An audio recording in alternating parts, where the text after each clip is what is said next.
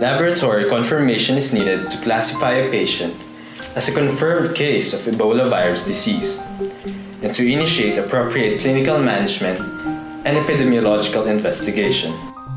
This video demonstrates safe collection, transport, and shipment of specimens to the National Reference Laboratory for Emerging and Re-emerging Infections at the Research Institute for Tropical Medicine for investigation of suspected Ebola virus. Please observe the following general guidelines. Before collection of specimens, contact the RITM surveillance unit at 02-994-1887. Obtain only the specimens essential for diagnosis. Specimens should be obtained by trained staff experienced in specimen collection. As much as possible, do not use glass specimen collection devices or containers.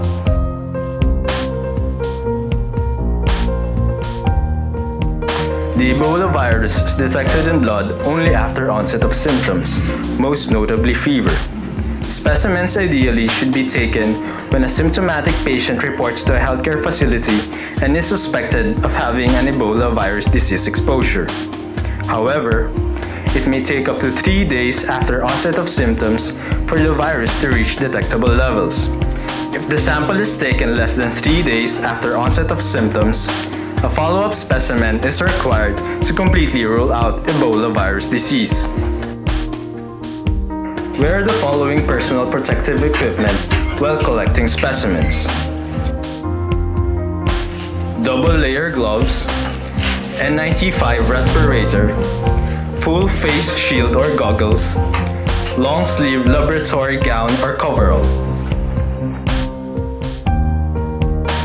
For patients falling under the DOH case definition for patient under investigation or suspected Ebola virus disease, collect the following specimens: minimum of 3 ml whole blood and plastic violet top or EDTA tube, and minimum of 3 ml whole blood and plastic red top or plain tube, or minimum of 3 ml whole blood and plastic yellow top or serum separator tube. The yellow top tube requires prior centrifugation to separate the serum from the clot. It is important to secure the tube cover with parafilm during centrifugation to prevent accidental spillage. Do not uncover the tube once centrifugation is done.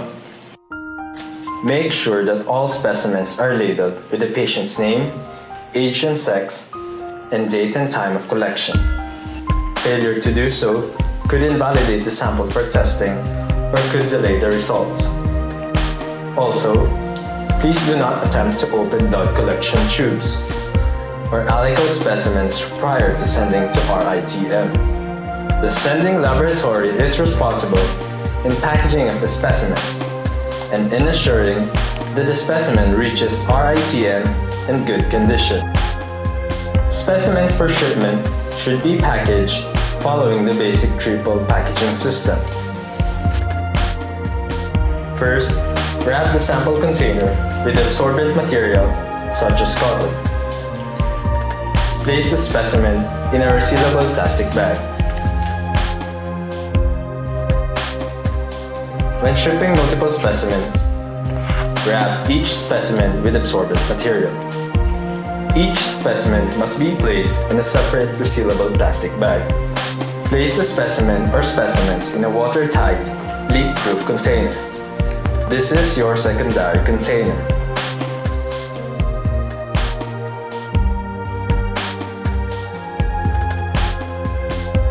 Be sure to remove your outer gloves at this point.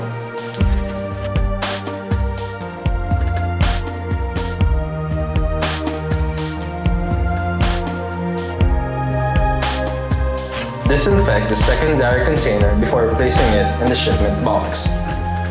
Prepare at least 6 frozen ice packs to maintain the prescribed temperature of 5 to 8 degrees Celsius.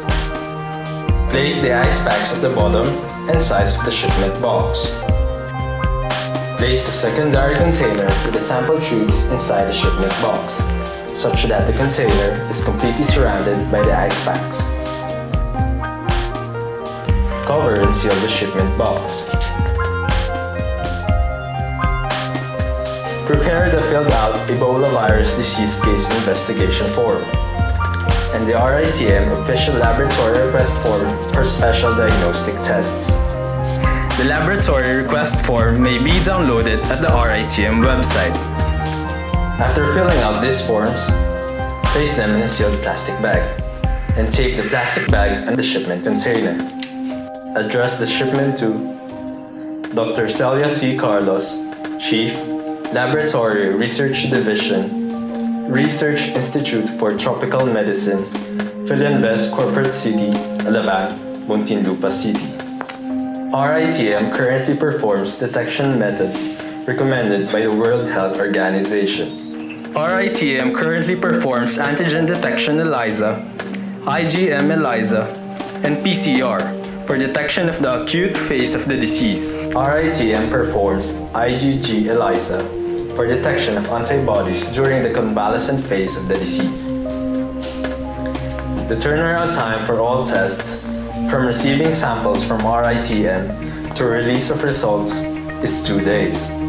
The daily cutoff time for receiving of specimens for testing for the day is 10 a.m.